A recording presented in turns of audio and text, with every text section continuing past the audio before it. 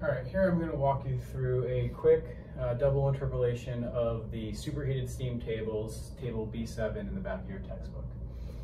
So what we're looking for is we're looking for the enthalpy of superheated steam at 25 bar and 435 degrees C. So from the steam tables, we have values of enthalpies at either 20 bar or 40 bar, and then we have temperature increments of 400, 450, etc. So what we're looking for is, what would be this value kind of somewhere around here. Okay, and so I've already, to do this interpolation, what I'm going to do is I'm first going to interpolate between these two values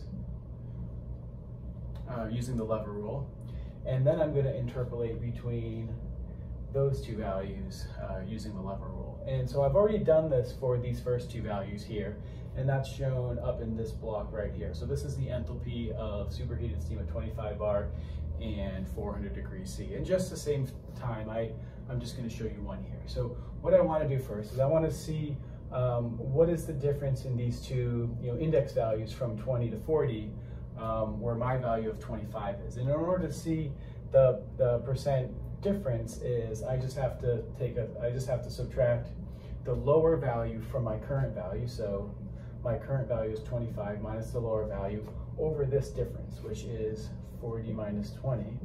And if I do that ratio, what I see is this ends up to be 0.25. Okay, or in other words, 25 is 25% of the way from 20 to 40 in terms of this table. And so I just need to find the value that's 25% of the way from this value to the next value in the table. And I already did that, so I'll do it for this value. So for here, this enthalpy at 25 bar and 450 degrees C, it's just going to be this first value at the lower pressure, 3358, plus 0.25, so 25% of the difference of this value minus this value. So 3331 minus 3358. Okay, so what I'm doing is I'm starting from this value and I'm just adding a quarter of this difference because that's where my pressure is, right? And so if I go ahead and quickly do this math in my head, I get 3351.25. I already did this calculation earlier.